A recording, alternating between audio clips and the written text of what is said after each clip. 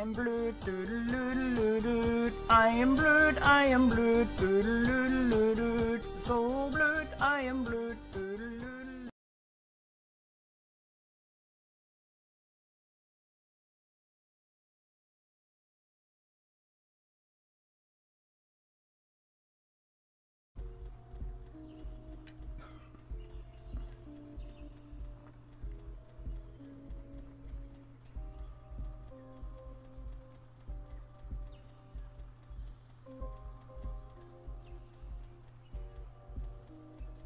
Leider kann ich nicht saven. Ich kann nur in einem Klo saven. Oh, da versucht gerade jemand zu feiern. Oh, da hat sich jemand befreit. Wieso heißen die alle Mike?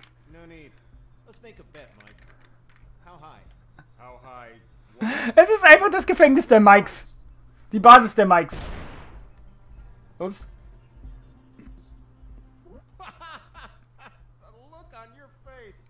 Mike, you're a dick. Yeah, I know. Ihr seid beides Arsch.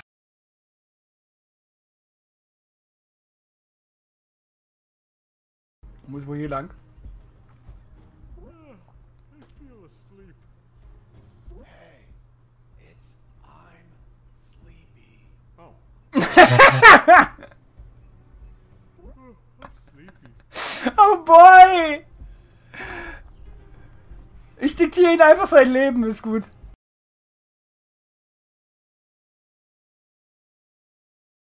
Das ist die gleiche. I searched the corpse. It was also rotting and gripping another compass. The needle was also missing. Someone or something in this jungle was... Ja, bestimmt! There was a secret pocket in his ragged clothes. Within, I found a note. If you only found this note, then someone else... Die andere! Another note. Damn. Someone passed by before I did and stole this poor man's note. I never knew what the other note said. Oh Mann, ey, bist du dumm!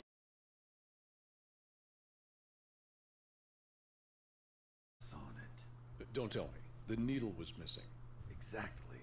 Could it be that you were running into the same corpse over and over again? I commend you for coming to the same conclusion. Beim 7. Mal! To confirm it.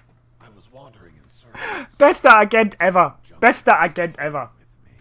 I had to orient myself somehow or I'd end up spending 30 years in that maze of trees. I tried to direct myself by watching the stars. But the damn top-down view only let me see the trees and ground. So, I had to find another way to gain direction.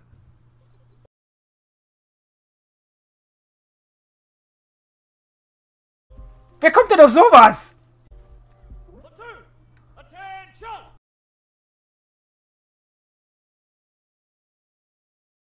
Es ist einfach Major General Sergeant Hartman.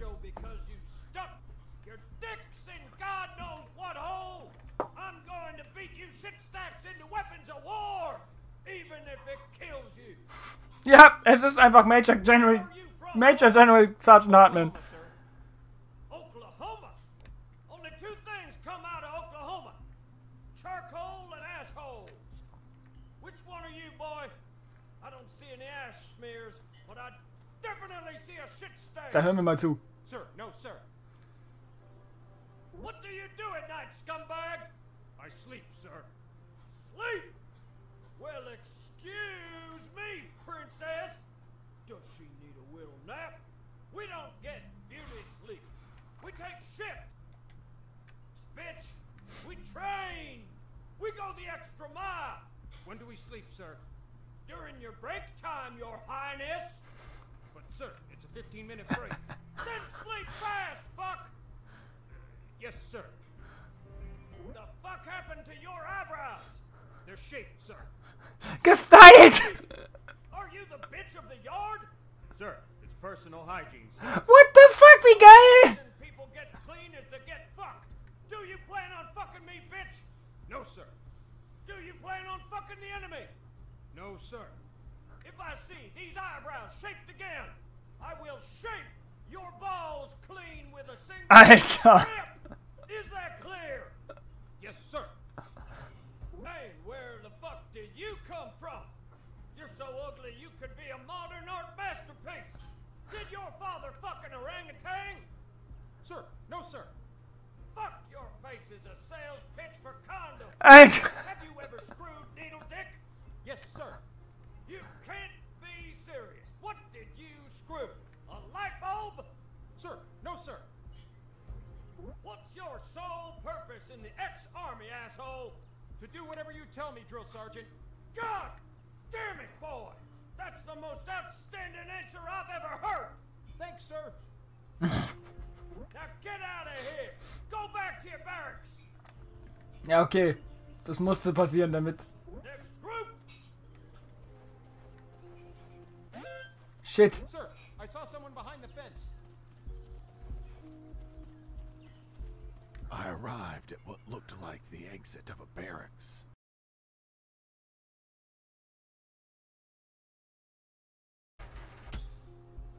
Yo, Mike.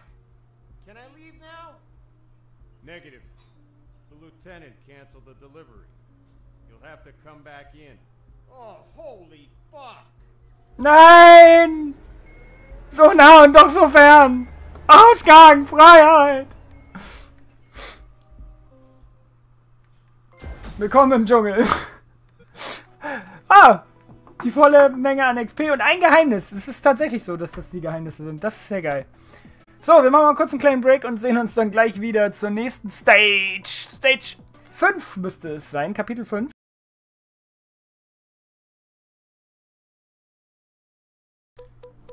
I didn't see them because they were sitting behind some bunk beds, slipping out of guard duty, or running around the compound, or worse. But thanks to my extraordinary hearing acuity, I could hear their conversation. Okay, when you enter the dungeon, Pen and Paper machen! Oh, wie geil! watch as you fix it. What do you do? Warte mal, ist ein Metal von dem Typ, der an Epic gemacht hat?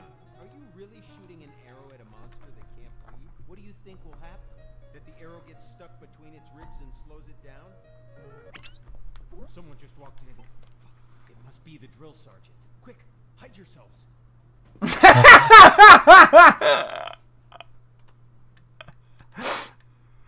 Oh boy! Warte mal, da muss ich mal eben kurz gucken. An Epic.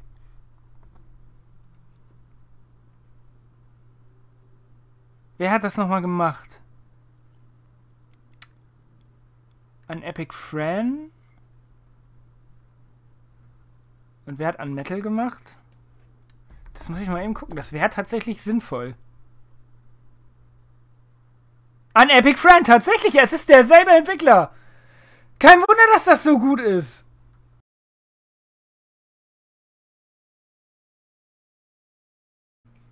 No, I'm Fox.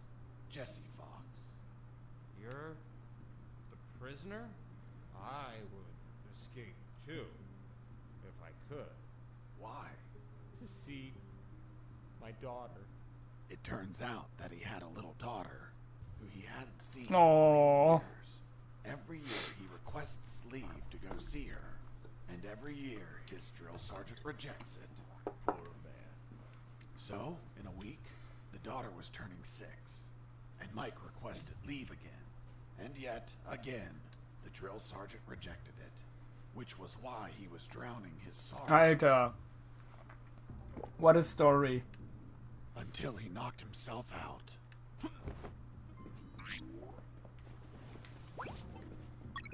Erlaubnisanfrage.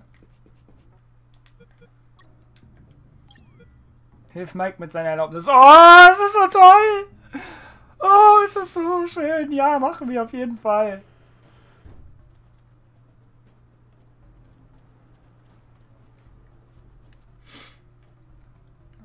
Das werden wir auf jeden Fall.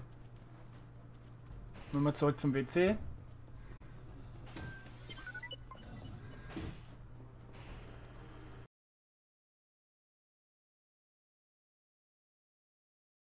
Ja, genau. Sir, yes, sir.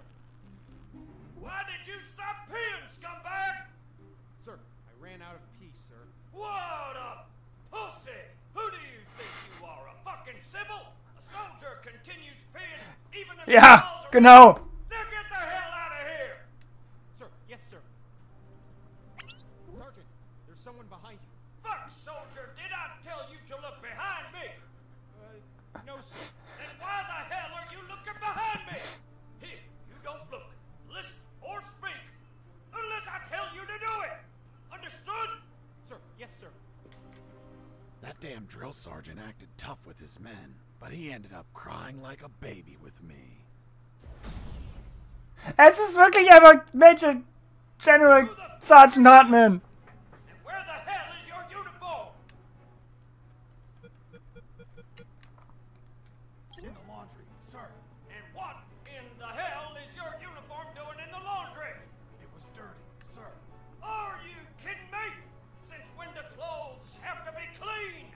In Texas, he put it in the laundry when it stands on its own, sir. Fuck! You're from Texas?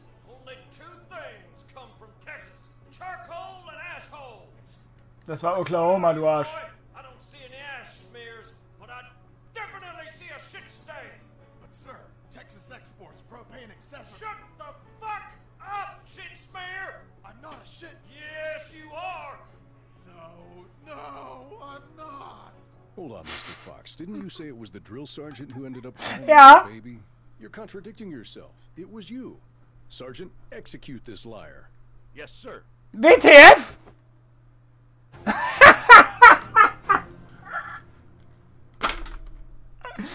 Exekutieren Sie diesen Lügner, wie geil. Ups. Sekunde.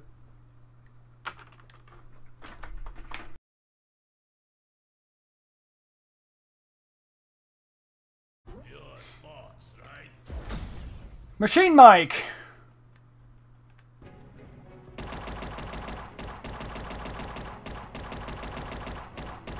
Hide as much as you want. Those sandbags won't last very.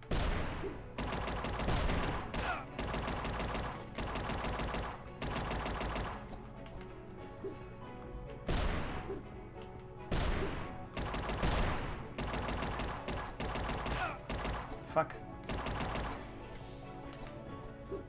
Und tschüss, Freundchen. You destroyed my machine gun. Damn you, Fox.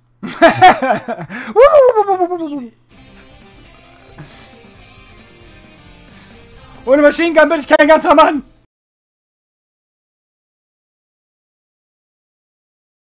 Seeking revenge.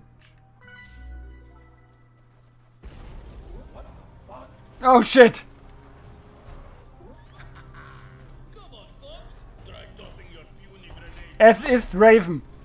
Gun Mike? No. Now I go by Splash on Mike. Splash Mike. Why splash? Because I'm going to splash your entrails all over the place. Alles klar. Ich habe keine Kampfgranaten.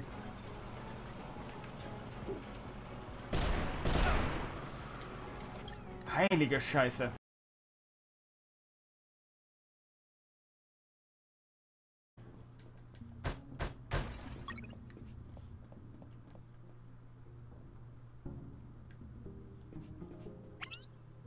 Hey, Leonard, look! It's the prisoner! Leonard, not Mike. These guys were Leonards. Mike doesn't fit engineers. Back up! Ja, Mike passt echt nicht zu Ingenieuren. No way! Deswegen heißen sie Leonard. Fed up with them making fun of us just because we're engineers. You're right, Leonard. They treat us like nobodies because we don't carry a rifle. Our weapon is our intellect. To the controls. We'll tell them we saw the prisoner. What? Activating radial saw. What? Guys, you're engineers. Don't play soldiers with me, okay? I won't hurt you. Come on, let me pass. I'll give you some trading cards. Eat a dick. Feinkarten. I don't know what you have on those computers, but any unsaved work is going to get lost. The saws were controlled by the terminals. I only had to destroy them, and with all the noise in the hangar, a few explosions wouldn't draw any attention. But Explosion. I had to be careful not to kill the engineers, and heal them in case they got injured. Ah, okay.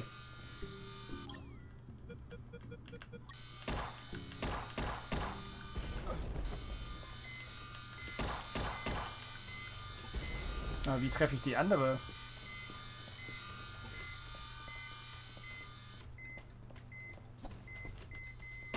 So nicht. Sand.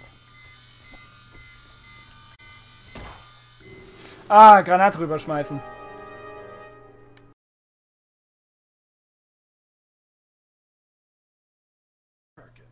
It was a pretty smooth ride. I didn't have to worry about the battery levels, oxygen, or depth. And the inside was very comfortable. I could practically live in there. Well, of course. It's an American. How did you expect? Yeah, but you know how American vehicles are. They practically explode on contact. Ever seen an accident? That's why I avoided any hard collisions. Dann hat er noch nie Alarm für Cobra 11 gesehen. Oh, wie geil!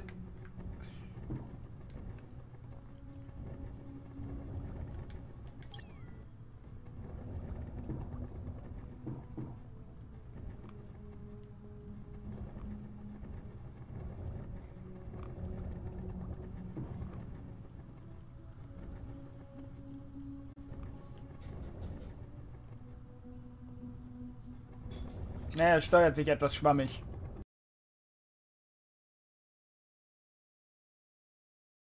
Man, but I feared for his life until the radio chimed in. It was Channel 1.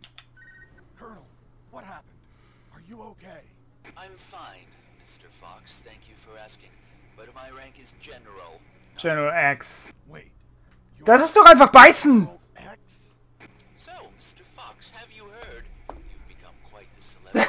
Einfach beißen! To meet you since your debut. So I took this hack job of a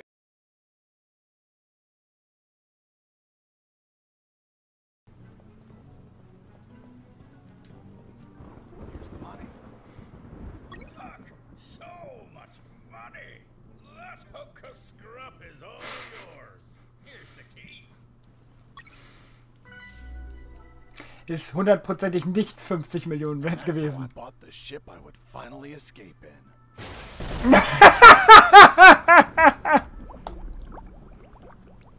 If only I Oder auch nicht. could split her in two. Shit. Why are you giving me back the keys? I want my money back. Sorry. No reason. Also ich dachte, ich habe alles ausgegeben.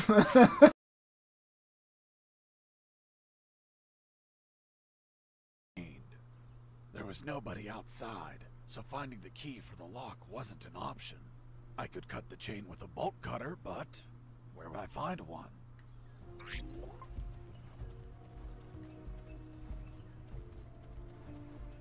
Hello, friend.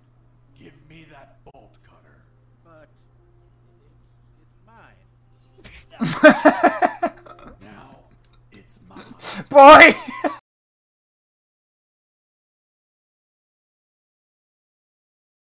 But if Mike wasn't there as the camera viewed his post, the alarm would still be triggered.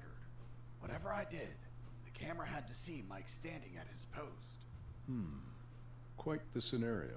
Unless it's an episode of MacGyver, it would be impossible to proceed. Hold on.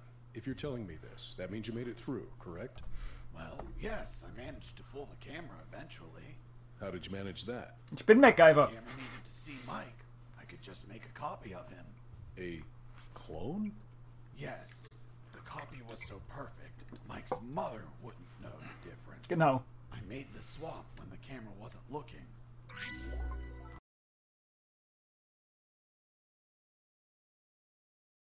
Electromagnetic grenade, but it would only last a few seconds. Enough time to let them taste my fists. Thanks for the warning. Please carry on with your genocide. Bitte setzen wir Ihre Völkermordarbeit fort. Alter, was?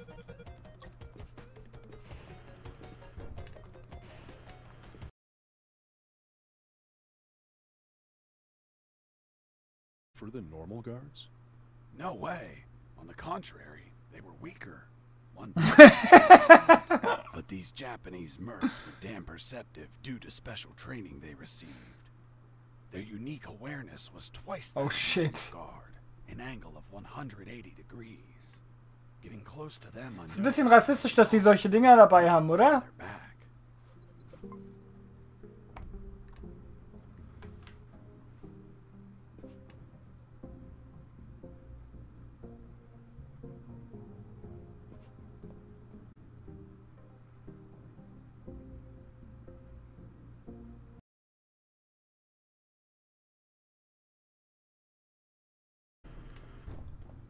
Also nochmal mit dem Aufzug fahren.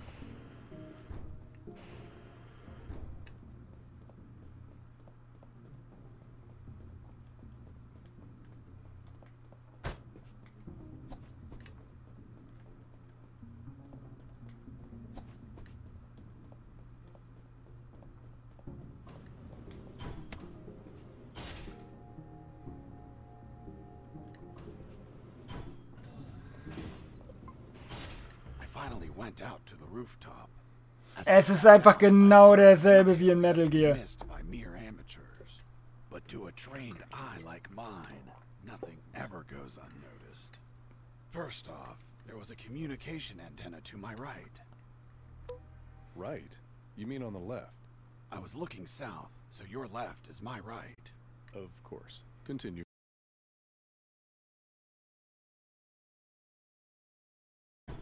I wish to enter the labyrinth. Then say friend in Elvish in the doorway. Oh, wie geil. Friend in Elvish. Shit. Melon. Turns out the mental patient was a fucking Lord of the Rings geek. What person in their right mind knows how to say friend in Elvish? Ghost. Well, I don't know the word. Can you give me a hint? I'm afraid I can't grant any assistance to this enigma. What if I grant you a punch in the face? Fruit. Big, sweet. You eat it in the summer? Watermelon? It lacks water. Melon? Melon. Melon. Oh, wie gut. Ach, dafür ist es Nachtsicht.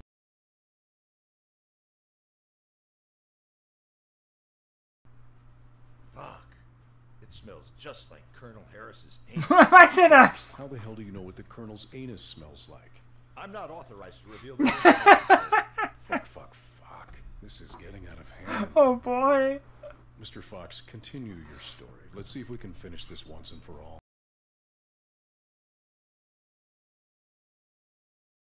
Story ever told. Yep. My God, you have an amazing imagination. You should be a video Yep. game writer. You don't believe me? Not a word. Thank you very much, Miss Incredulous. Hey, who are those guys? Must be an improvised patrol. Don't say a word if they don't ask you anything.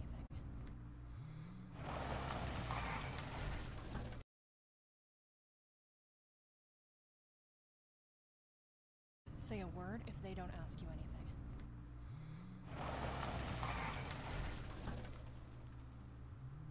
Good morning. May I see your passports, please? Good morning. Here you are. Very well. Let's see. Fuck. You're Jesse Fox. Yeah, that's me. Holy Jesus. I can't believe it. Hey, Jimmy. Who is that guy? Fuck, Mike. He's Fox.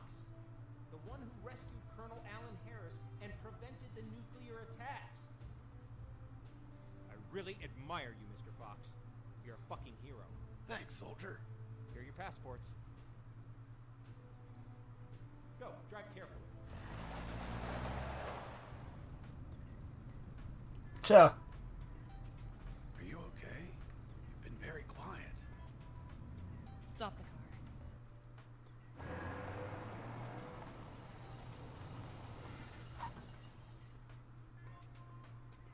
What's up? Then it's true. It's all true. Now do you believe me? Kiss me. What? Kiss me now.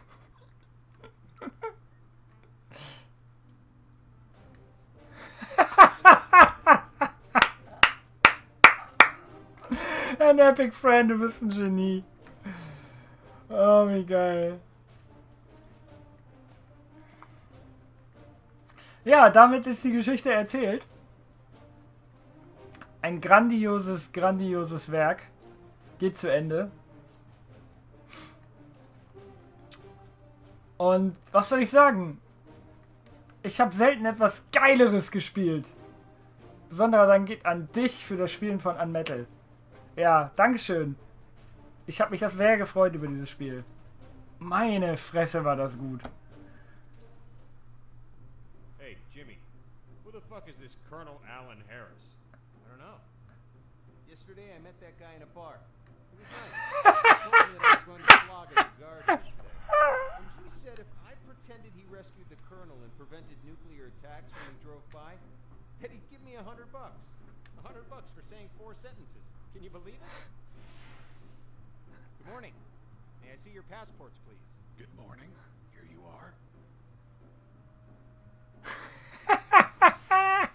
It's been the easiest $100 ever. Wow. People make up stupid shit just to score. Yeah, dude.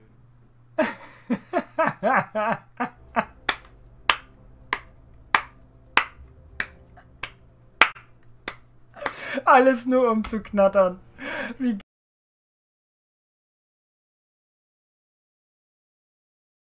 Bist du neugierig?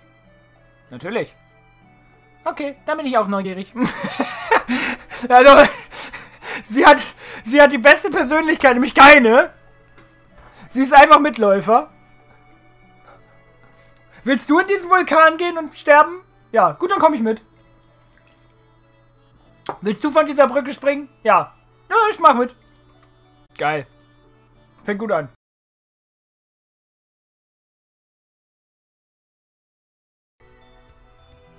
Prüfung? Welcher Prüfung?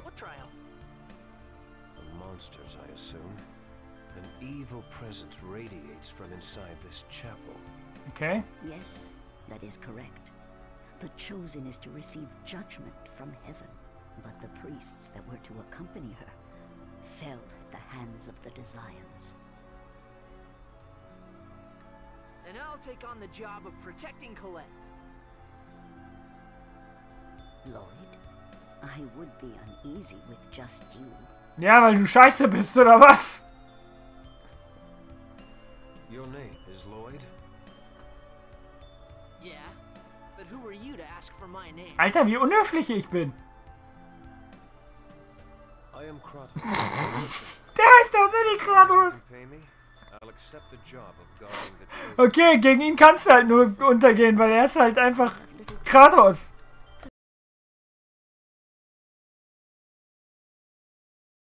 Wenigstens woher sie die Idee hatten.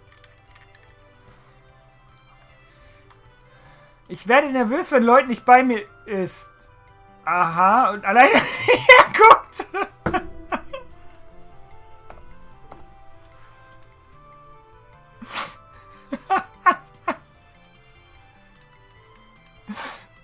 Wie er guckt.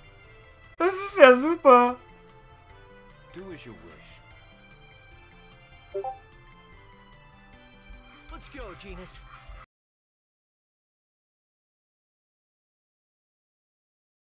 Piu, piu, piu, piu, piu, piu. Jetzt kann ich die Welt erobern. Ich kann mit Mini-Feuer schießen. Außerdem hat es einen guten Indikator auf World Map. Rennen die Gegner von dir weg, wenn du zu stark bist.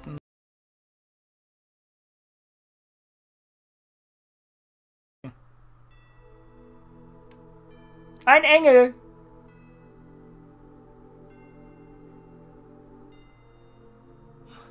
What is that? Icarus, bist du's? An angel, I would assume. Danke, Kratos!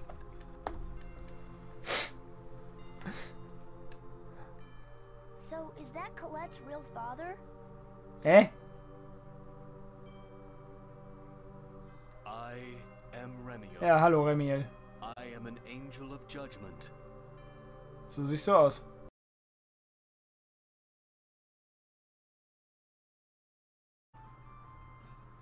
Professor? Was? Was macht ihr zwei denn hier? Ihr solltet doch in der Schule bleiben und lernen. Huch, oh. Tut mir leid.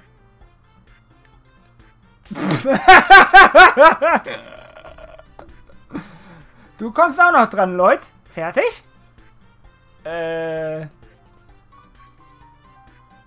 Nein, hey, stopp! Alter! Au!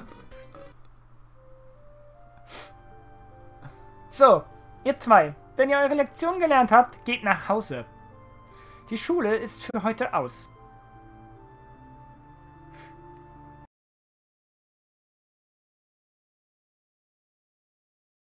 Wir werden einfach ausgeschlossen, wie toll.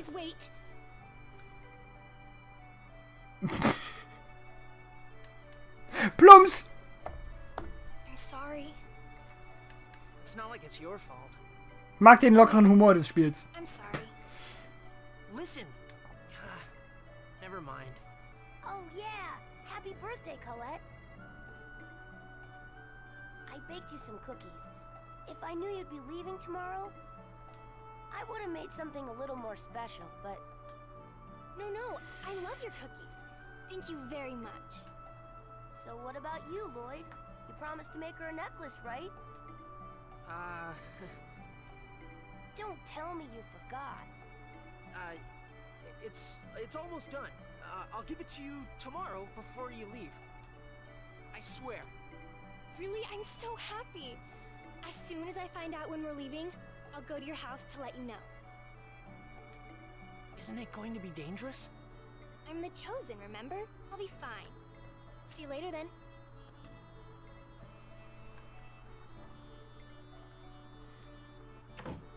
Liar. If I start on it now, I'll finish it in time. Oh, really? Well, whatever. By the way, you're going home now, right? Can I go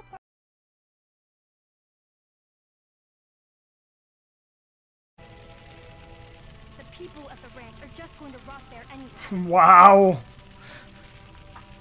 Gut, dass ihr so moralisch seid. Ihr Arschlöcher. Yes. Had you not done something so stupid, they'd have been the only ones that died. You humans are all the same. Yup. That's enough, Genus. This was my fault. I'll leave. Mayor, surely you don't have to be so strict on a child. What are you saying? Do you realize how many people died here because of him? It's not Lloyd's fault. I'm the one that took him to the ranch, so it's my fault. But it's Lloyd the Desires are after. And besides, Lloyd isn't from this village to begin with. He's an outsider, raised by a dwarf. Then I'm leaving too. I'm just as guilty as he is. Genus.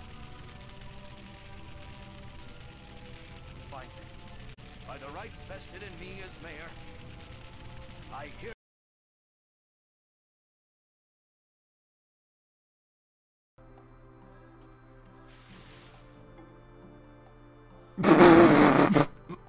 Ja, perfekt getroffen. Mann, Steckbriefe und Suchtrupps, die meinen es wirklich ernst.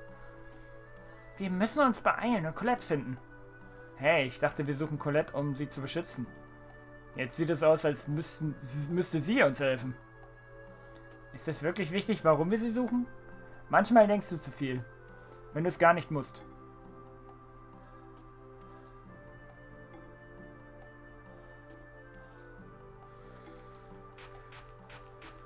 Reiß den mal ab, ne? Ist das der Steckbrief? Bin ich wirklich so hässlich?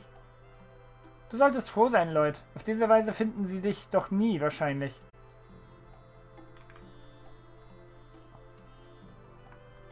Hoffen wir es mal.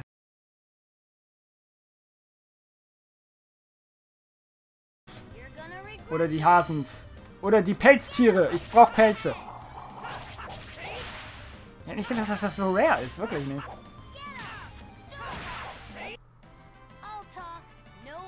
Pelz! Ha! Gerade von der Rareness gesprochen und schon Lucky Lloyd. Lucky Lloyd. Lucky Lloyd. Weiter. Wir müssen wieder in die Wüste. In die Wüste. Da gibt es Coca-Cola. Nee, das war Angola. Da gibt es Coca-Cola.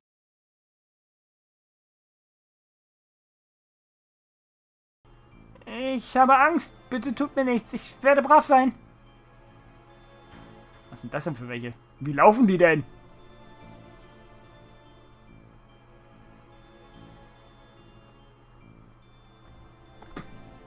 Die laufen sehr komisch.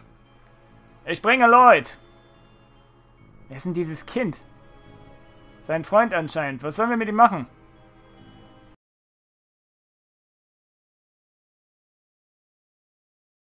Wird schlecht. Wow. Deswegen ist er tabu? Weil die Leute Höhenangst haben? Okay. Das ist plausibler Grund auf jeden Fall. Also.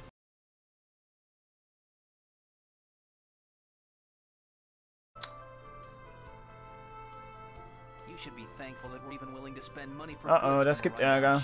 Das gibt Ärger. Alter.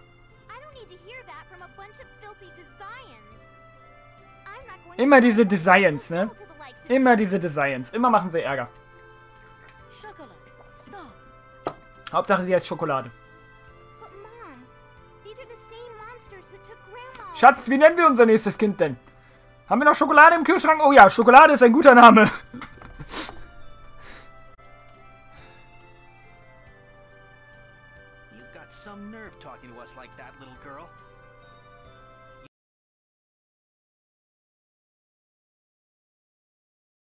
Danke.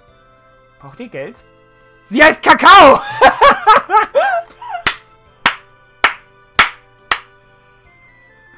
Da war ich mit Schoko ja gar nicht mal so weit weg.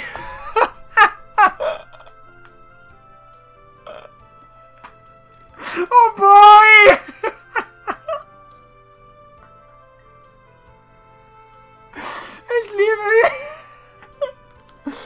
Ich liebe deutsche Übersetzung.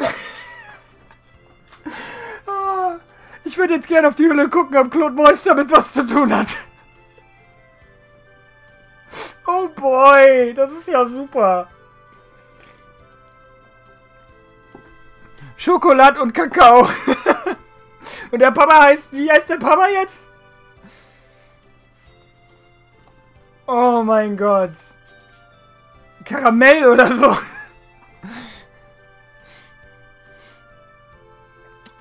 Wenn das so ist, Zartbitter. Der Vater heißt Zartbitter. Wenn das so ist, solltet ihr die Cafeteria in der Akademie von Palma Costa besuchen.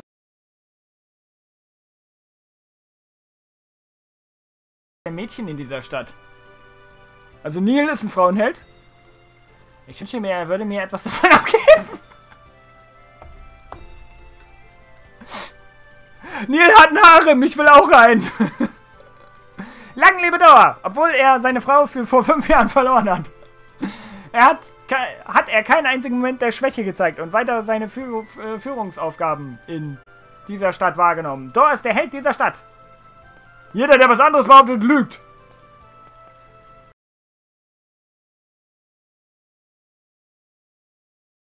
Gebraucht, um Eingangsprüfung zu bestehen.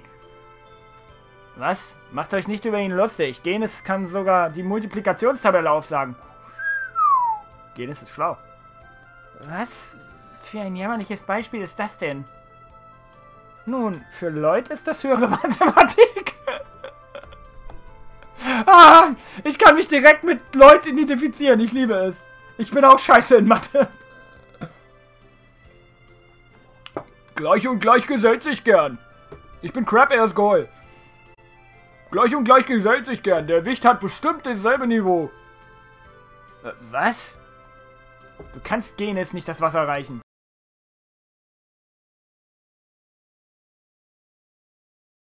Was? Die will was durchnehmen? Wir sollten um einen leeren Klassenraum bitten. Ganz schön anstrengend, so viele verschiedene Stimmen. Leerer Klassenraum. Wir empfehlen heute ist alles...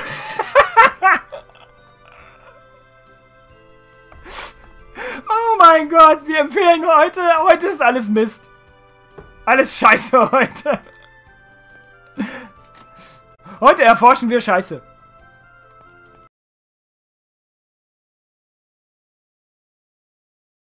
Bisschen lernen, oh Gott. Ich habe Angst. Das ist eine gute Gelegenheit. Uff. Oh, ich liebe Lloyd. Lloyd ist einfach der beste Charakter. Er ist einfach ich.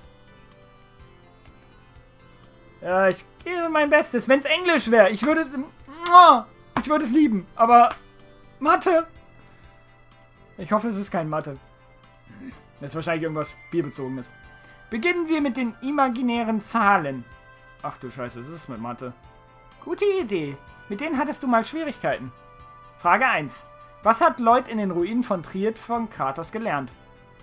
Ach du Scheiße. Guardian, glaube ich. Frage 2. Worauf bezog sich der Wert, den Genis am Osserfahrt erwähnt hat?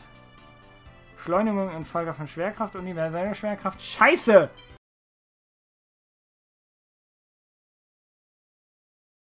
»25! Das ist bislang dein bestes Ergebnis, Lloyd. Gratuliere! Ich bin schlau. Die anderen folgen in dieser Reihenfolge. Colette Brunel, 210. Und schon sind 25. Scheiße weit weg. Was? Nicht von 100? Von 400. Kratos Aurion. 380. Alter, so richtiger Schreiber. Raine Sage, 400. Alter! Nicht, dass wir von Professor Raine etwas anderes erwarten, als Perfektion erwarten würden. Jetzt gebe ich das Ergebnis von Genis und Mighty bekannt. Mighty! Mighty Washington, 398. Genis Sage, 400. Ich hab's geschafft! Das ist unmöglich. Jetzt bist du platt, Genis. Du bist unglaublich. Genis, du bist unglaublich.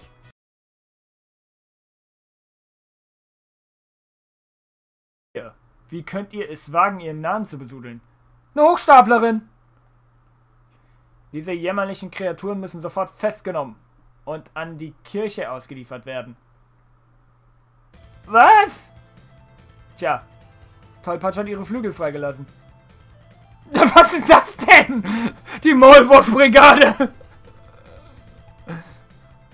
Wow, Vater, hast du das gesehen? Sie hat Flügel. Wie ein Engel, sie ist wunderschön. Wartet ihr alle? Senkt eure Waffen. Senkt eure Waffen. Diese Person hier vor uns ist zweifellos die... Hauch mich mal an. Das kann doch nicht dein Ernst sein. Das kann doch keiner ernst meinen.